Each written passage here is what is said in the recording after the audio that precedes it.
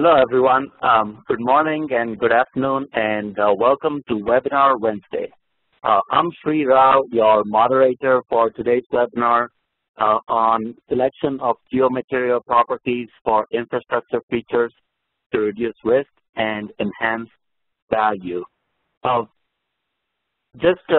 I'm going to do is just give you a little bit of a background on what, for those of you who are new to Webinar Wednesday, we'll start with some housekeeping items, and then I'll introduce our speaker. Following that, our speaker will present the webinar material, and at the end of the presentation, I will also talk about upcoming webinars, and then we'll go to Q&A, and then I will also let you know how to get professional development hours. So just a few housekeeping items. If you look on the screen, there is a button for chat. If you have any issues with the webinar, please send a message in the chat box, and the host will try to help you through the chat box. And the screen that you see on is actually the full screen mode, but even in the partial screen mode, you'll see these buttons on the top right-hand corner. If you have any questions and answers, if you have any questions throughout the webinar, please click on the Q&A button, and what we will do is we will address those questions at the end of the webinar. Next slide, please. So let me introduce I'd like to introduce our presenter, Mr. Jerry DiMaggio. Jerry got his bachelor's and master's from Clarkson University in New York, and is arguably the most famous DiMaggio to come out of New York, or at least the second most famous DiMaggio to come out of New York. He is licensed as a professional engineer in several different states, and he has a long work experience as is listed here on the slide. He is currently a senior principal engineer and associate at ARA. He's been with ARA for over 5 years now.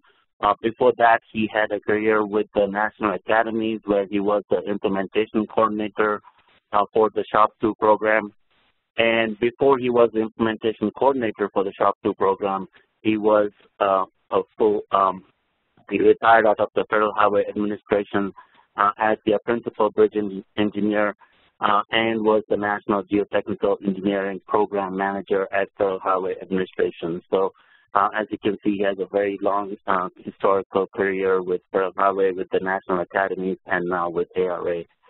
He's recognized for his contribution to design, construction, forensic analysis, dispute resolution, and a wide variety of topics related to geotechnical engineering and risk management.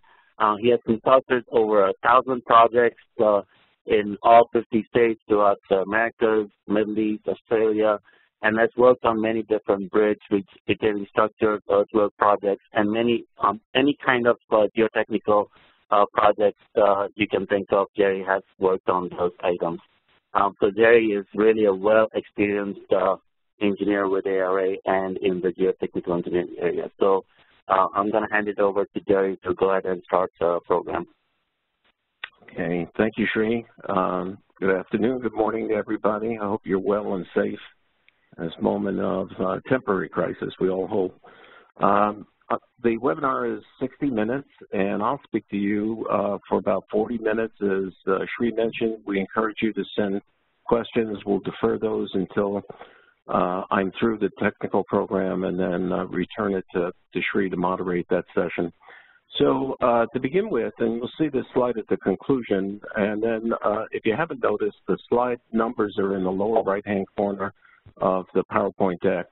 And selection of geomaterials and properties, geomaterial properties for soil and rock, that might seem to many of you to be a pretty mundane topic, and in fact it is. I know through my 48 years of practice, that's one of the reasons why most structural engineers became structural engineers. They took their first undergraduate degree, got their first undergraduate course in soil mechanics, found out it was real boring, and decided they didn't want to become geotechnical specialists. So what I want to do in this slide, and it sets out the 3 key messages, is why this topic. And as I just mentioned, I've been in practice for quite a while. I've had a blessed career. And what I've learned is that occasionally as we advance in the innovations that we see are truly remarkable really every year, every decade, the fact is it's worthwhile to take a reflection back because we may have missed something.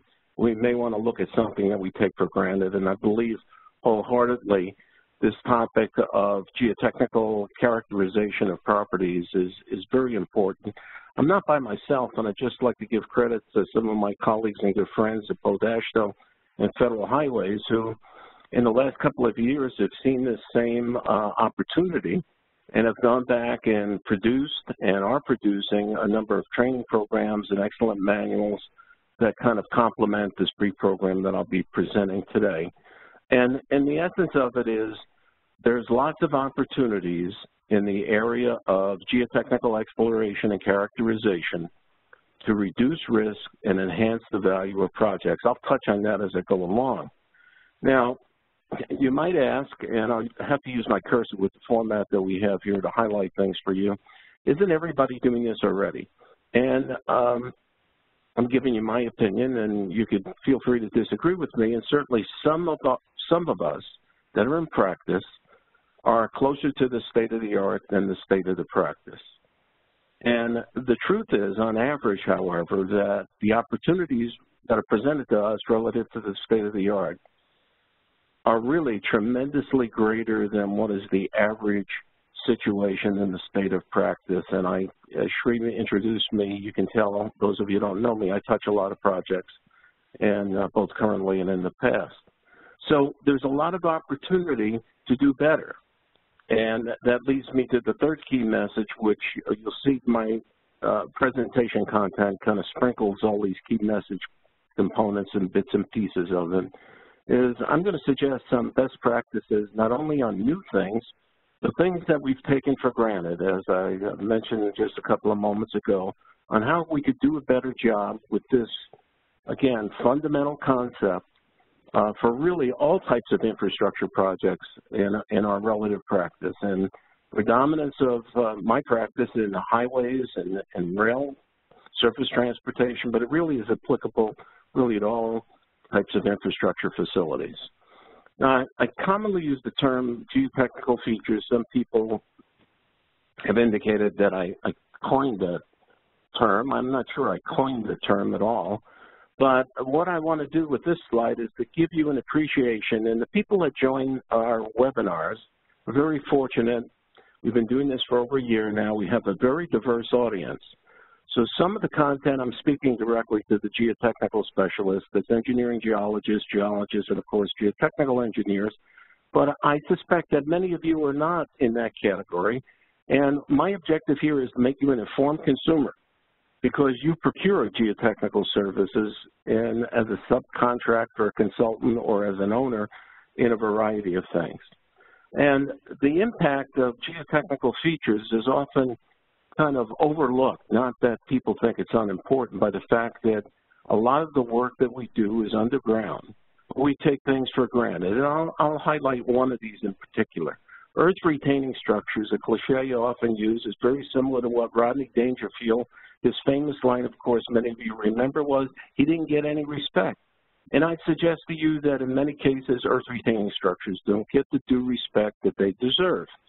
However, you should recognize that on average, roughly within the United States, every single year for both permanent and temporary applications, we construct over or approximately 200 million square feet of earth retaining structures.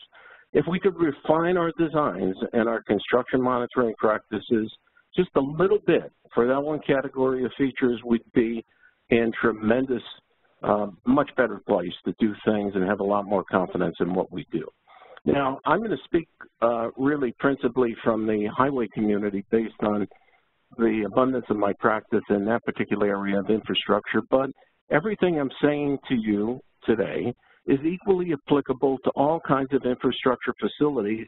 And if you just stop and think for a moment, the only thing that doesn't have a foundation of any type is a boat that we refer to as infrastructure. So we've got a lot of opportunity to apply what I think is suggested in these next couple of slides that I'll share with you until about 1:45 Eastern Time. So everybody knows the basic equation of engineering across the board. You see here just borrowed photographs on the left. You see a failure. We don't want that in our designs. We do our best as we can to avoid that. And then you see on the right, over-conservative designs, and cumulatively as a group, we do this unconsciously, the bulk of our designs are over-conservative.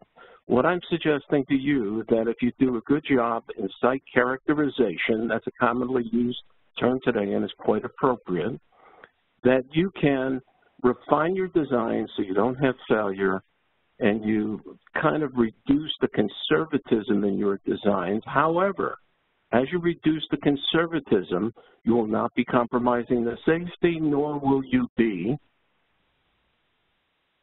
exposing yourself to excessive risk. So what are some of the benefits? And I've got some of these slides have a bit of words on them. I'm counting on your ability to read them as I kind of paraphrase them a bit. Benefits of site characterization at a high level is to give us an accurate characterization of what the underground environment is, and there's some details associated with that. To provide us reliable estimates of what the geotechnical design parameters are. Now, we talk a lot about in this webinar design, but the connotation that's implied, and in some slides is direct, is the fact that what we do in design is of equal value, and in some cases more value to the constructors who have to build what we design.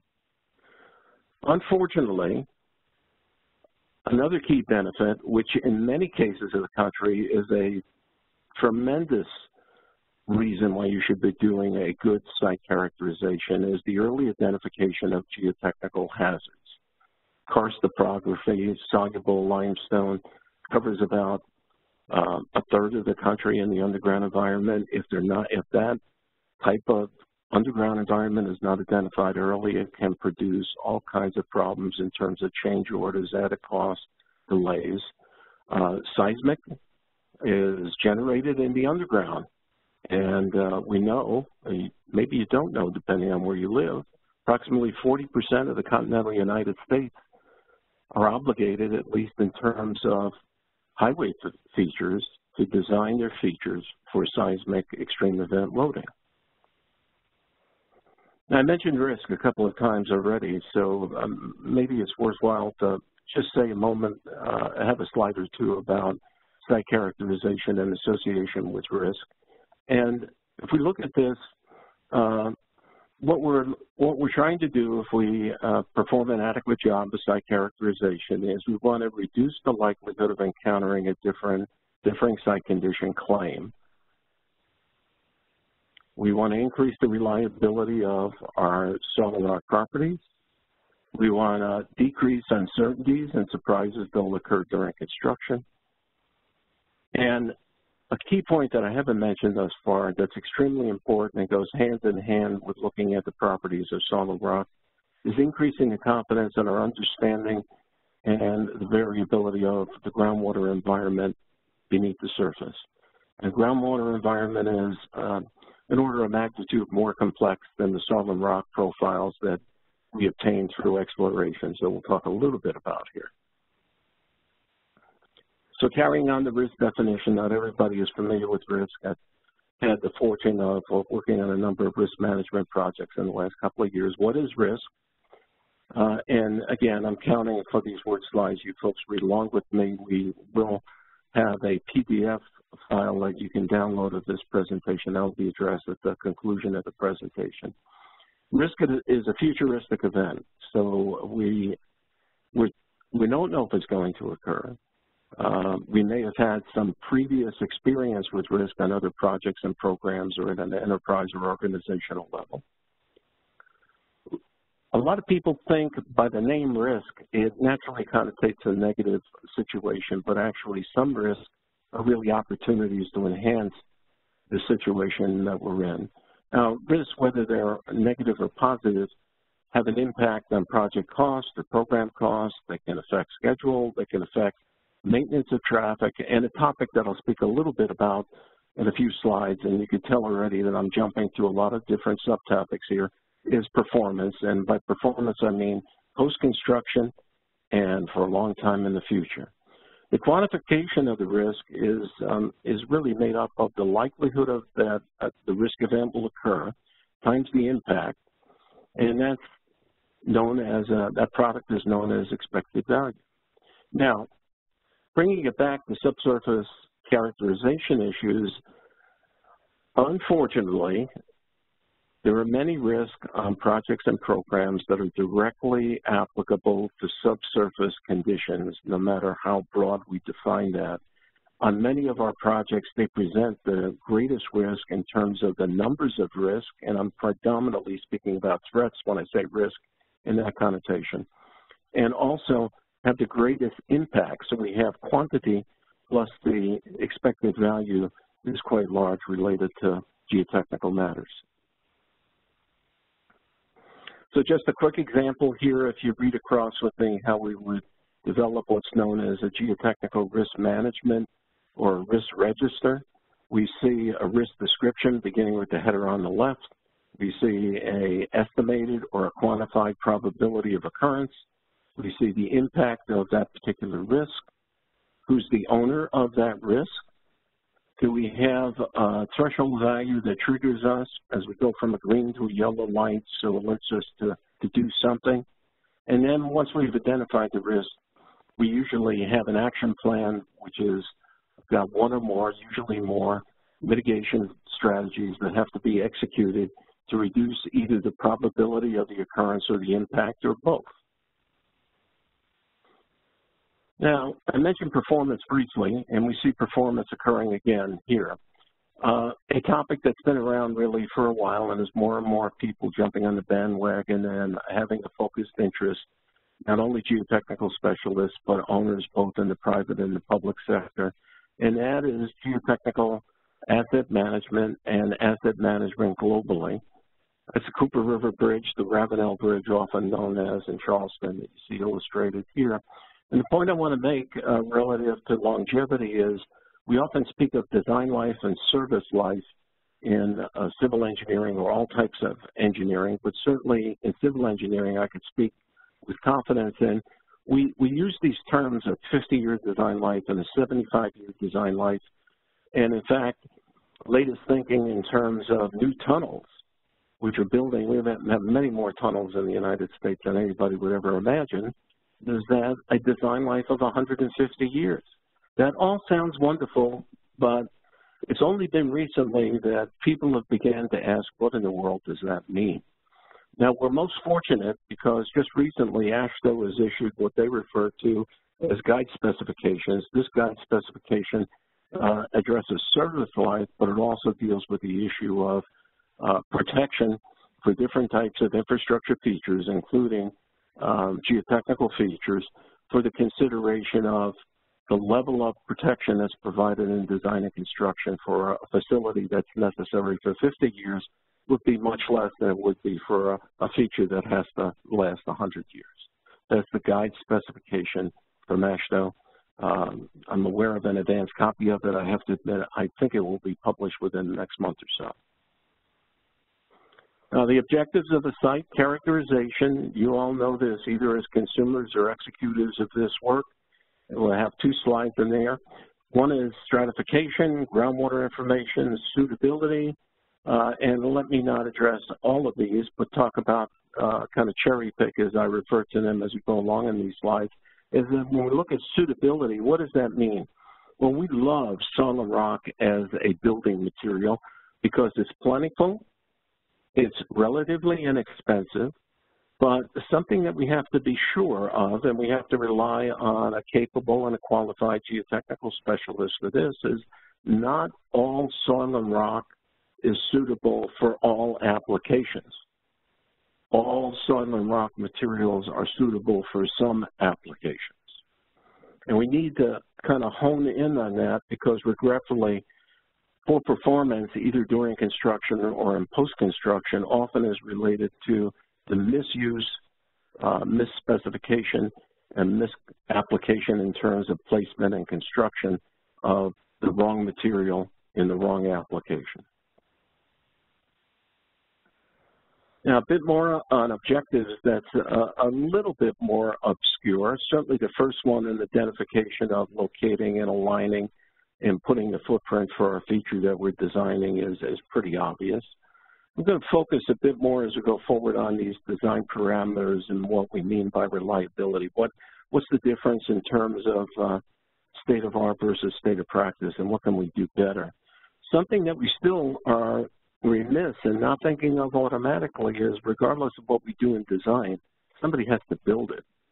So when we undertake a subsurface exploration program, and we do a summarization and interpretation of the data and provide recommendations, we must always be cognizant of the fact that we're doing that for constructability purposes as well as for design purposes. After the fact, we also often go through a site characterization program to evaluate the condition of a feature that's in place for a long time.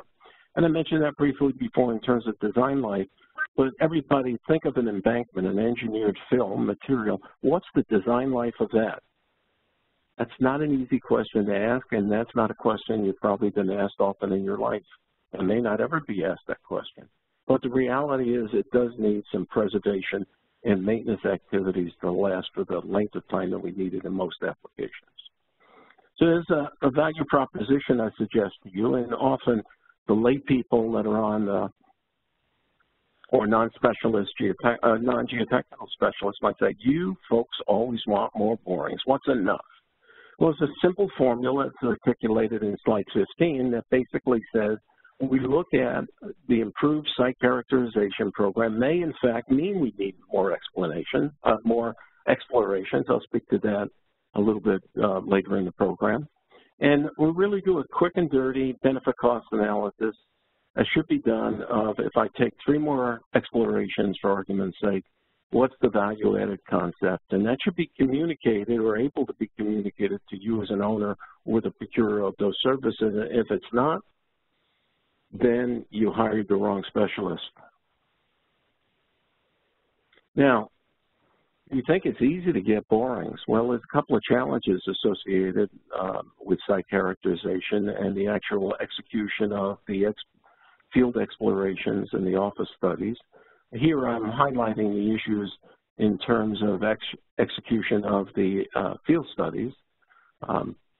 Subsurface conditions are tremendously heterogeneous. Remember, this is not a man-made material. It's a God-made material. No matter how many borings you take, how many tests you take, the volume of the material that's going to be affected by the infrastructure facility that you build is enormously, by several orders of magnitudes, greater than the number of explorations and tests and samples that we can achieve.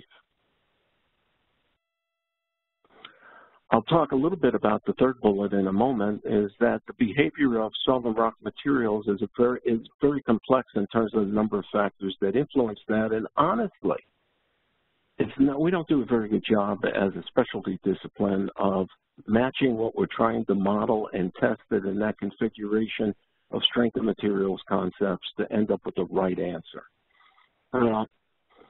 Sometimes we're a little bit at a disadvantage because site characterization typically occurs fairly early on, preliminary stages of design on most projects, and the reality of the matter is not everything is kind of gelled yet, in particular with projects that are delivered by alternative contracting methods.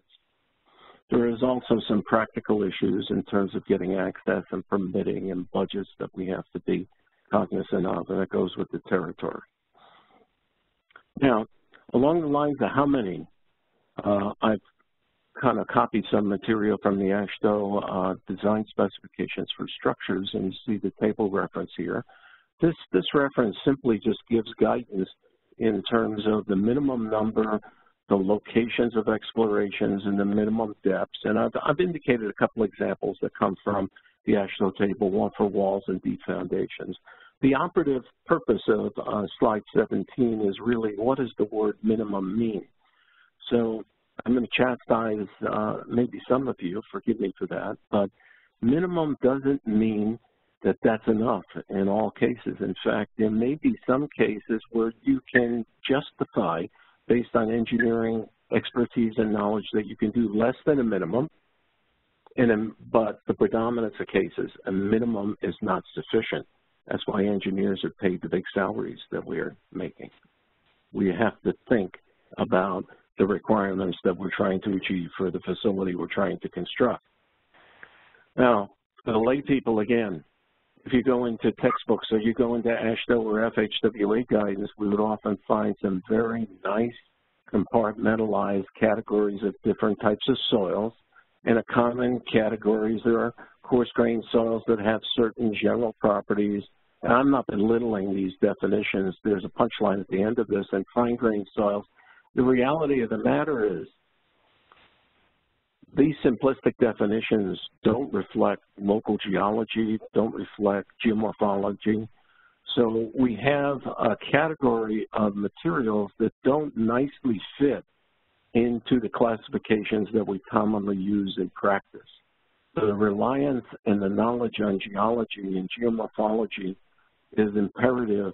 I'll give you a specific example. Those of you who are in the East Coast that operate and live in the Piedmont region, we have a lot of residual materials, and those materials are fairly strong in place, but their models in terms of engineering characteristics don't necessarily fit kind of the equations that we find in our books or our manuals, be they written by a university professor or the federal government or AASHTO or any guidance that I would give you. You have to look at conditions that reflect what you really have, and they may not fit these textbook solutions.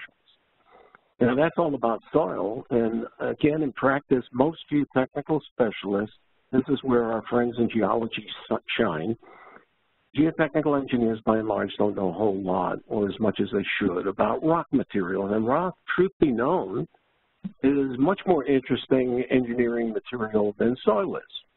In fact, if I focus on this bullet here, and this intermediate materials, I should mention here, intermediate geomaterials is a catchy term that's caught on now for about the last 15 years or so. That residual materials in the Piedmont would fall in that category by example. But I want to focus on hard rock here for a moment. And hard rock simply just means that hard rock is defined as an unconfined compressive strength above 1,500 pounds per square inch. But the reality of the matter is the hardest rock in the United States has a strength that exceeds 60,000 pounds per square inch. And if you think for a moment, those that work with concrete often, you think that some of the rocks that we deal with are order of magnitude greater than the concrete we would use in many applications. Now, I've got a question for you, slide 20. Evaluation of soil shear strength, that's an often desired known property, and I've listed here not quite an inclusive, but almost an inclusive list of different laboratory and in-place field tests and situ tests of what we could run to get a value of soil shear strength. Which one gives you the right answer? Okay, I gave you a split second to think about that, and the answer is they all do, but it depends.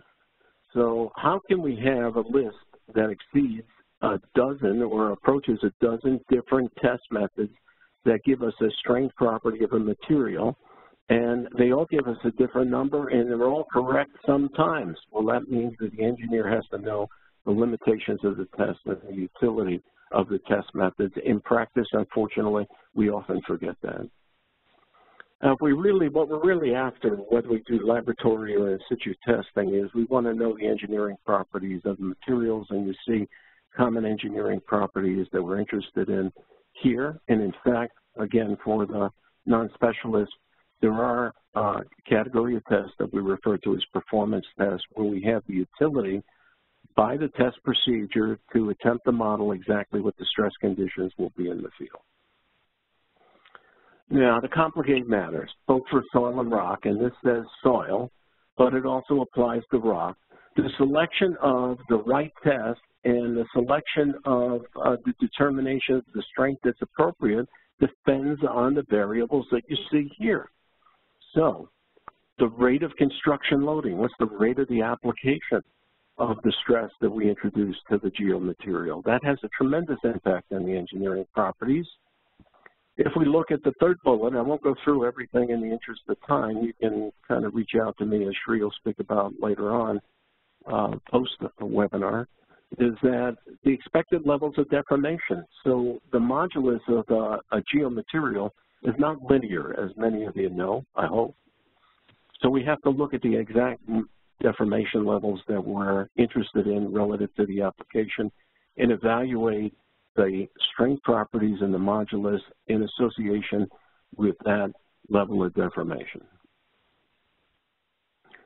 We also have to look over a period of time, and over a period of time, the concept that we're interested in is what happens to the geomaterial as a function of time, and what happens to the material that is embedded into the material as a function of time.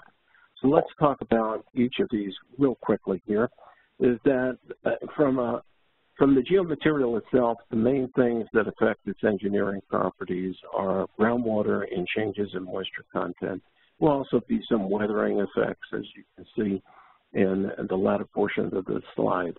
The reason why I mention it in two contexts here, not only changes relative to a function of time to the in situ material, the geomaterial, but also the specific example, if I place steel and I place steel relative to drill shafts or micropiles or driven piles in the ground, and I feature that as supporting has to last 75 years, I have to be thinking, or I should be thinking, what will happen to the existing and the temporal change in the corrosion and deterioration environment that might affect that steel over time.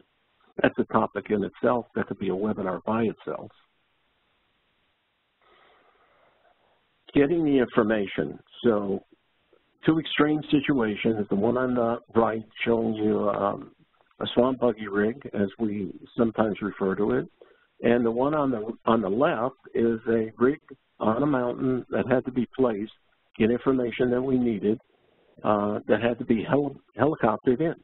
The point of the slide is really we can get, for every application and infrastructure feature that we construct, we have the equipment and the tools to get factual information where we need it. Now, the cost and the complexity and the challenges of achieving that might be overwhelming from a budgeting point of view, but the technology exists, and that's the purpose of the slide. Now, testing of geomaterials, in particular soils, not rock. Our old buddy, who's been around 48 years of practice, I've been in practice for 48 years, and the number one tool for site investigation in terms of getting some index properties back then when I got out of graduate school was the standard penetration test. There's an ASTM and a national standard for this test. It's as popular today as it was 48 years ago, and they do have ASTM standards in AASHTO that tell you how to get the proper equipment and conduct the test for people that are not familiar with it. It's not a very sophisticated test. I take a 140-pound hammer. I drop it by a variety of means, 30 inches, that's a potential energy, and then I drive a thick wall pipe into the ground, and I can retrieve that pipe. I drive that pipe 18 inches, and I get a value that's called the field end value that you see in the lower left here. And from that, I can tell whether it's going to rain tomorrow, who's going to win the next World Series.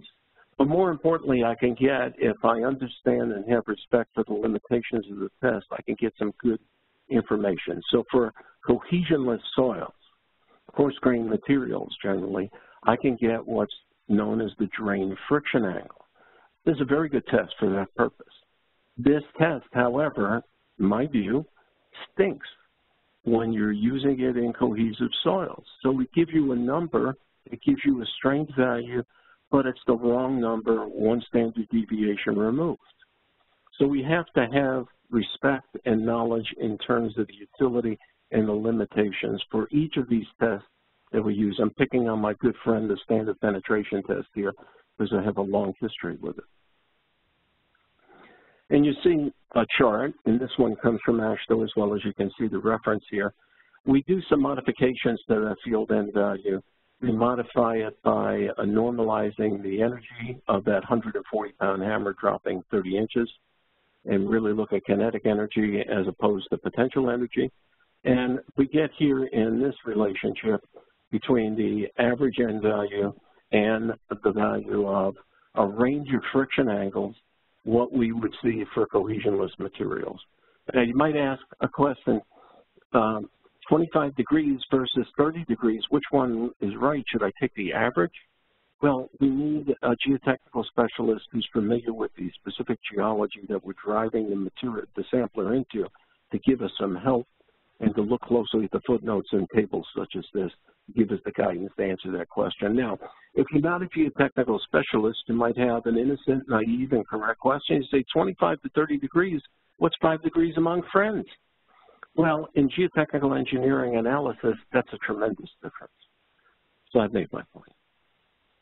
And you see that N60 value, there's a variety of different mechanisms, mechanical engineering mechanisms by which we can drop that 140-pound weight 30 inches. And you see in this chart what we've learned, because the kinetic energy of those different driving systems is quite different. We need to normalize the value to an N60 to come up with a value that looks more like the subsurface profile that you see on the right as compared to the totally irrational profile that you see on the left. Those two borings were undertaken 5 foot apart, same geology, with the only difference being the type of hammer used to drive the sampler.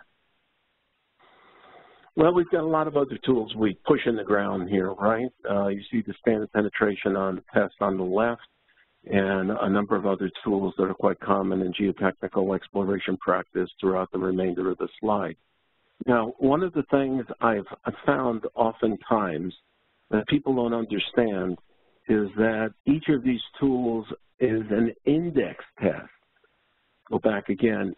An index test does not explicitly replicate the stresses that are applied to the material we're trying to test to achieve engineering properties. Therefore, we must have correlations. And what often people forget, a correlation, for example, that's done with a comb penetrometer, which is an excellent tool, that's done in Florida based on the geology of granular materials in Florida, for argument's sake, may not necessarily be appropriate in Sacramento, California. So how are these things correlated locally? They have to be correlated back, in this particular case, to fundamental soil mechanics. Well, here's a consolidation slide. We're interested in compressible materials. We're interested primarily in the magnitude of deformation, and we're interested in the time rate of deformation. Well, my only message here is that we have great capability with the tools that have been around really since the 1940s to very accurately provide predictions to our clients in terms of the magnitude of settlement. And the good news is, in terms of time rate of settlement, the reality of the matter is that we will overestimate the time it takes for deformations to occur. Groundwater measurements, we see a variety of tools that are used here. The variety of tools that are used here are such that we can determine what groundwater conditions are underground. And what some people forget is that existing wells and open borings and observation wells and piezometers are all different in terms of their purpose and yielding information that may or may not be germane to the answer of the question that we're asking. So just because you drill a hole and you measure a water elevation, that doesn't mean that that's the correct elevation for the problem that you're faced with. Rock, we do a pretty good job in terms of rock analysis. We evaluate the engineering properties of rock indirectly by the index values that you see listed here, and we categorize rock by a rock mass rating system or a geologic strength index. But the key thing to remember is that rock, from an engineering point of view, is much more complex to deal with than any soil that you can imagine. Well, what's the variability of these materials in place? And If you do a better job of estimating the geomaterial engineering properties, should you get credit by being allowed to use an LRFD, that's a reliability-based design platform, or allowable stress? Let me talk in terms of allowable stress, because not everybody on the line on the webinar is in the highway business, is that if I do a super-duper great job on characterizing the site, should I be allowed to use a lower factor of safety than I would if I kind of did the minimum or less than the minimum? And the answer is intuitively right, but some codes necessarily do not specifically allow you to do that. That was true of the load resistance factor design code of AASHTO, but it's moving in a direction where you can get credit, so to speak, to be allowed to use a higher resistance factor or a lower factor of safety.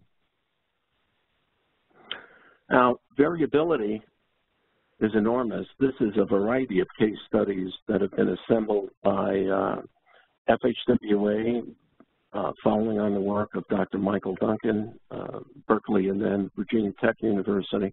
And if I just highlight, there's a number of case studies where information has been kind of pulled together. Undrained shear strength of a cohesive soil. And the coefficient of variation that was determined by analysis, basic statistics looking at the data that was achieved. We have a value of undrained shear strength from the summation of individual case studies that varies from 13% to 40%. So what's the right number to use in a design when we have such a large variation if we look at a range of case studies that was examined here? So we have to be very cognizant of looking at variability of the material when we look at a project. And we can handle variability in two different ways. From simple statistics, we look at coefficient of variation. If it's less than 25%, then I think we're in a pretty good category.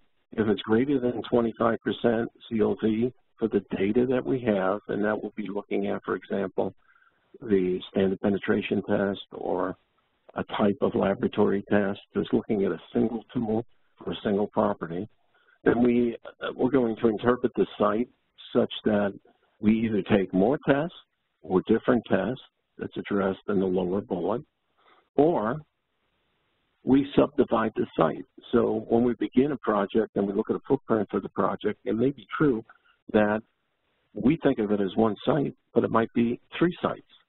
And using basic statistics with the factual information that's collected in the subsurface exploration program allows us to do 2 things. One is to determine how many sites and how to divide certain stations or certain areas for a particular site that have common characteristics. And secondly, of equal importance, to tell us whether or not we have enough information. Now, how do you finally pick the right properties? Well, AASHTO tells you that there's a couple of things that we need to do, and those are, we can use the combination of in situ and geophysical methods. We've done tremendous advances in geophysical and remote sensing lately. We use equally laboratory testing. We rely on historical data. But the punchline in slide 35 is the analysis of that data is really directed towards a change in what has been historical practice. Historical practice in geotechnical design has been to gravitate to the lowest value of data that we have. The reality of the situation is you have to carefully assess variability, which I just spoke about. We should conduct a sensitivity analysis and explicitly look at mean values and mean minus 1 sigma, excuse me. And looking at deformation analysis, look at the maximum differential settlement, which in many cases is more important than the total deformation. And then for actual traditional strength analysis, we should be using average property values.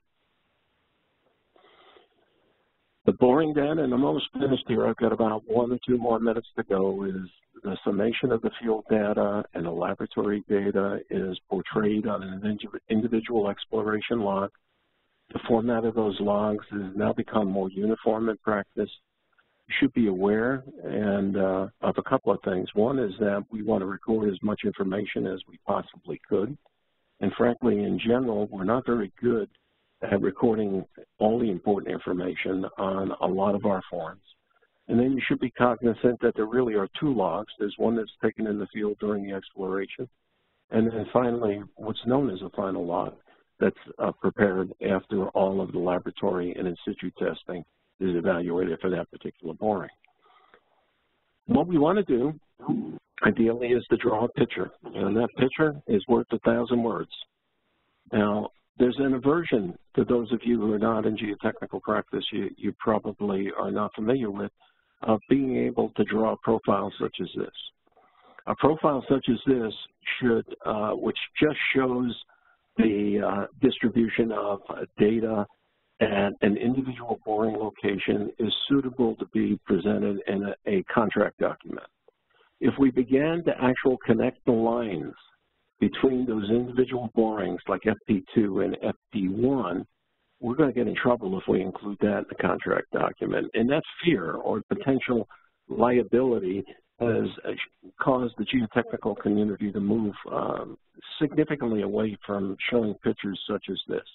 Now, a picture such as this, and even connecting the lines by engineering judgment, is imperative for design, because if you have difficulty you have difficulty connecting the lines, that implies you don't have enough data. You may need more explorations.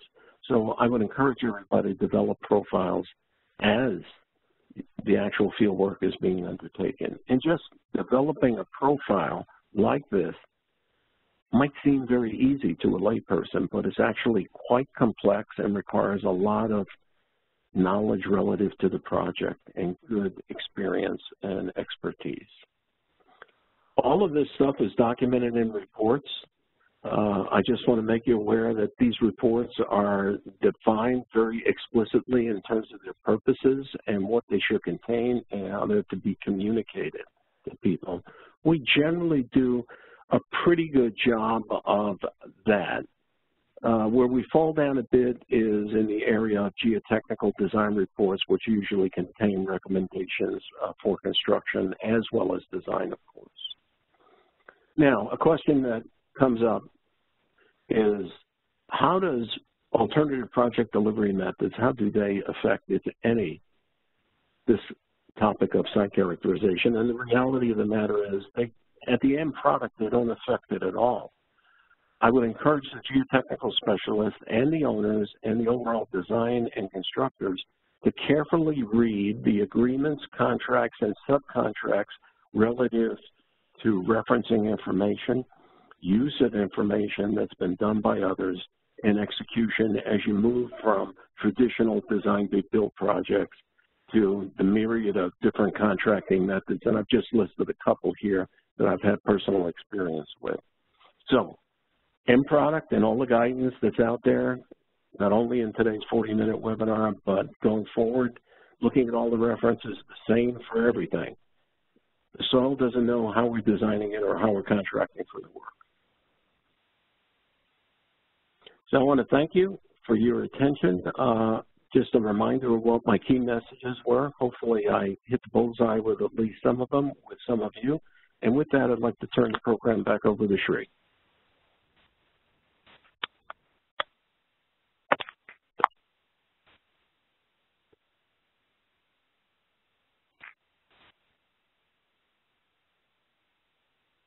Jerry, can you hear me?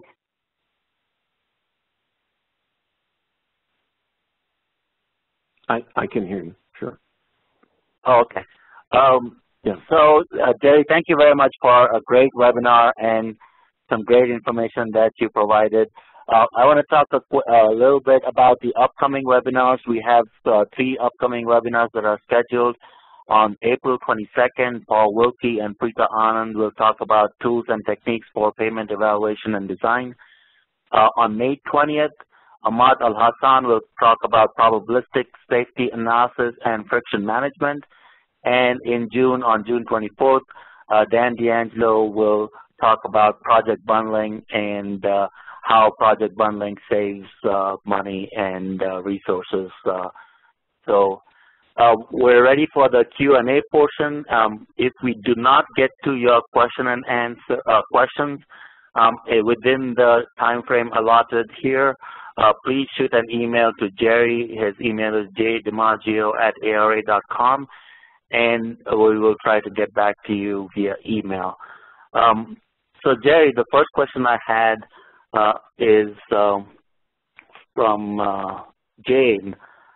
How do you recommend dispelling the general opinion that conducting an adequate subsurface exploration and characterization program eliminates all risk and uncertainty on projects?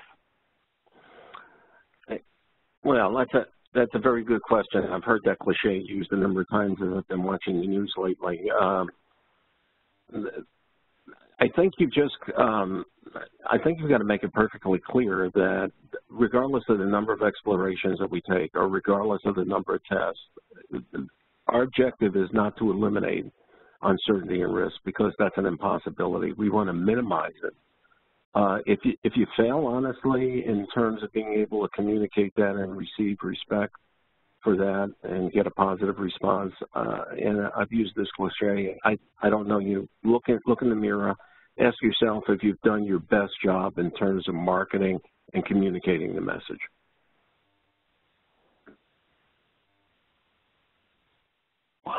Thank you. That was a good answer. Here's a question from Kurt.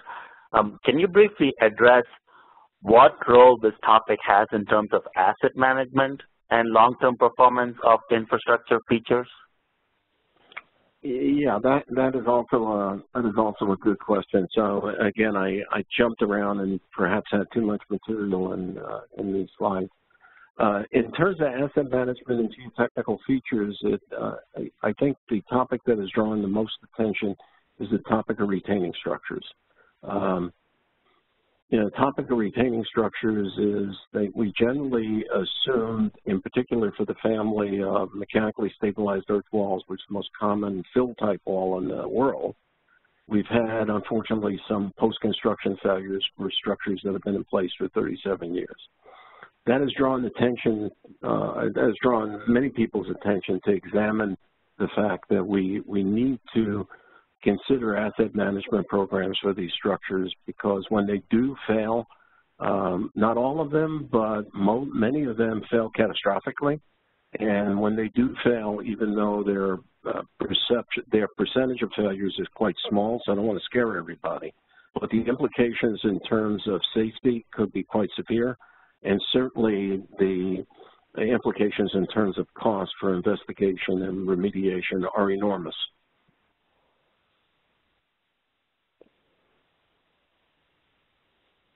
All right, so here's a question, Jerry, that I have come across myself, and it's interesting for me in everything I do, and on your opinion on this question. Why do you believe geotechnical designers place excessive bias and emphasis on lower bound engineering property values for geomaterials? And I guess this could be generalized to a lot of different things, but I want your opinion, and this question kind of ties in with what I have a question about as well. Okay, that's a good question, and part of what I say may appear to be cruel, and not to you.